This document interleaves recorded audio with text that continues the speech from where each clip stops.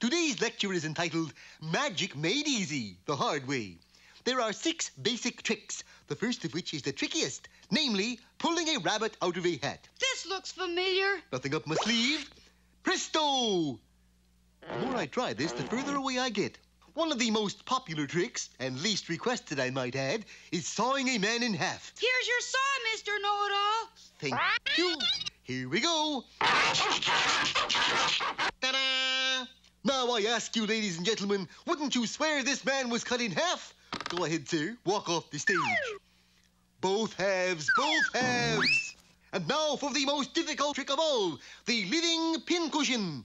Step inside the box, Rock. What are you gonna do? You see these swords? Once you're inside, I shall pierce the box. And me too? Well, we hope not. Well, I'm not going in there. Very well. Then I shall call upon the services of my pet Jersey.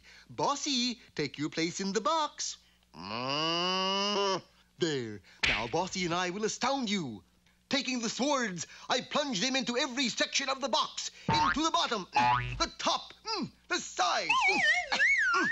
Sword after sword. Now you will see that although the box is perforated with swords, Bossy is untouched.